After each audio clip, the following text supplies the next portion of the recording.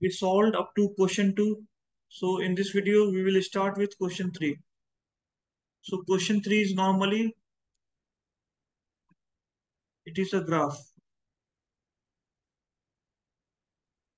For 0 to 1, it is 2x plus 1. So at 0, it is 1. And at 1, it is 3. 3. At 1, it is 3. At 2, it is so this graph is coming somewhere like this, and it is going somewhere like this.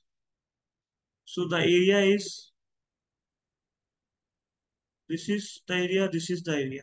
So we'll break the equation in the form 1 to x, 2x plus 1 dx plus 1 to 2, 3x square dx.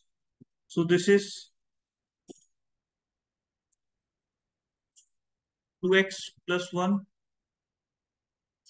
whole square by 2 upon 2. We took it dt. So dx will be dt by 2. So dt by 2, t square by 2. This is 0 to 1. And this is x cube by 3. So this is x cube 1 to 2. So at 1, it is 9 by 4 minus at 0, it is 1 by 4 plus 8 minus 1, 7.